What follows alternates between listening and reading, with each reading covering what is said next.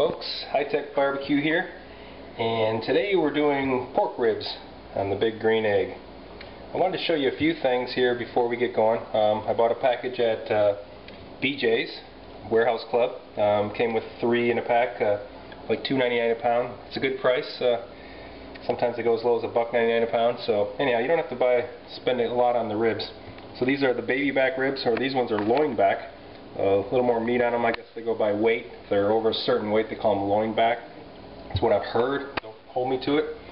So what I'm going to do here first is, for each of these, I'm going to peel the membrane off. You start in the middle with a fairly dull knife, and you just get that started and you can peel the membrane off. I'm going to do that for all 3 of these, and I'm going to give them a generous coating of Adams Ultimate Rib Rub. I've tried this before. I like it a lot. The thing it doesn't do is it doesn't overwhelm the ribs, and that's something I was really looking for. And so, you know, give that Adams Rib Rub a try, and I think you'll like it as well. So I've got the 3 racks. Get the membranes off, coat them generously, and we're going to take them out to the Big Green Egg. We'll see you out there in a minute.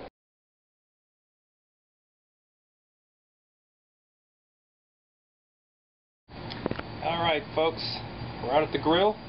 I lit the grill earlier. I'm going to set the, what do they call that thing? The thing that deflects the heat.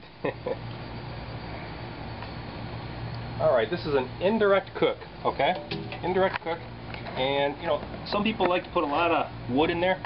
What I like to do is just take 1 block of hickory and stick it on the side of the grill, not right in the middle of the coals, but over to the side. And it kind of makes it burn a little bit slower. And that way I get a little bit of a slow burn the entire time. So that's a piece of hickory. You can buy those at, you know, just about anywhere. Next, I put the water pan in and put some water in there.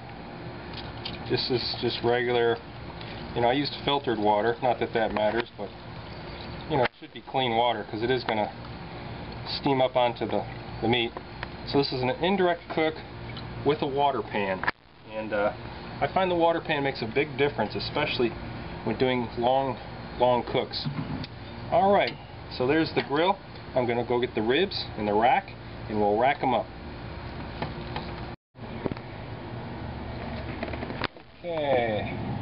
Alright, so I borrowed my wife's V-rack from her roaster, and I just flipped that upside down, so you know, I don't have to buy anything special. Set that in like that. Now, what I've found is, in general, the ribs are too big. They won't go all the way across. You know, see here? Might be a little bit too long. I could do that, but what I usually do is just cut them in half. And 1, 2, 3, 4, 5, 6. I got 6 slots there. You know, I got 3 full racks. I can easily just cut those in half like this, stand them up, and they'll be ready to go. Alright.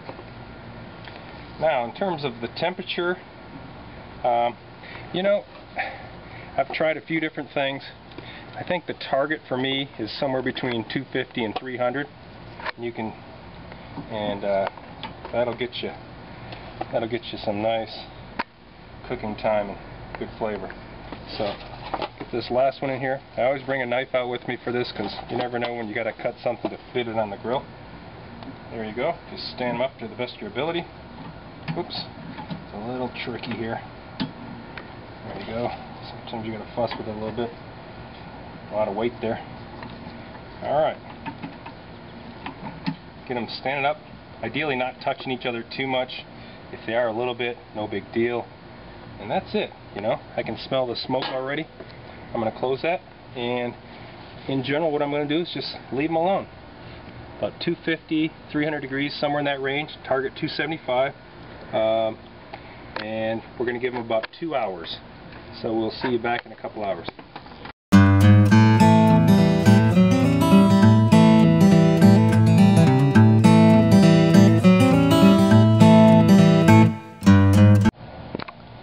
Hey folks, Hi-Tech Barbecue here. Woo-hoo! Alright, well, it's been 3 hours, a little over 3 hours. I let them go a little longer because I wanted to get a little more brown and let them cook a little bit more. Alright, this next stage is optional for if you like a meatier, chewier rib, you could just let it cook another half hour, go 3.5 hours, and then go into the barbecue stage. But my folks like it tender, so what I do, it's real simple. I just take the rib off, put it in some foil, and close the foil up, and put a little bit of liquid in there. They say apple juice or beer. I just use a little bit of. So how much? You know, probably no more than a tablespoon. You just don't want it to run all over the place. Seal it up tight, like this. Okay. And you try to be careful that you don't spill the liquid down in, and then just put it right back in the rack like that. So I'll do that for each one of them, and we'll let it go maybe a half hour. I don't want to go too long, otherwise it starts falling apart. So we'll do that, and then we'll be right back.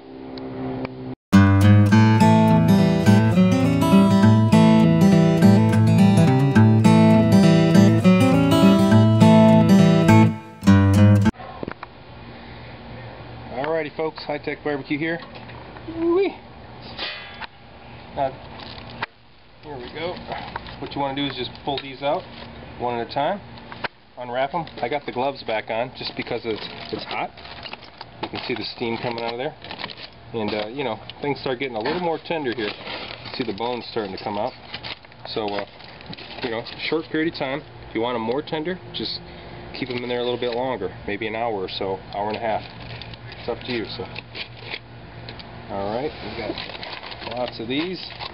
So, and also what we're going to do is we're going to take them all out, and then I'm going to lay them on the grill because the last stage is where we put the sauce on. So just take them all out, remove the V-rack, and there we go. Take this off. I'll set that down. Alright, so now, open them up. Come on over here, Beth. Okay, you can see them coming apart here. So that's just how I like them. I don't like them too mushy. So what you're going to do is set them on there. I'm going to set them all on there one at a time, and then I'm going to paint them with barbecue sauce.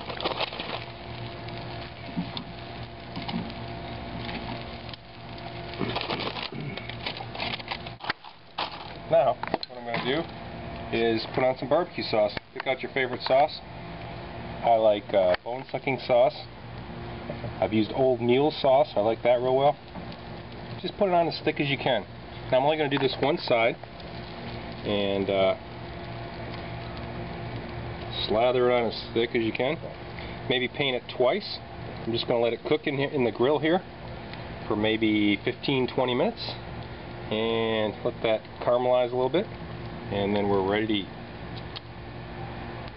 Alright, we'll see you in a few.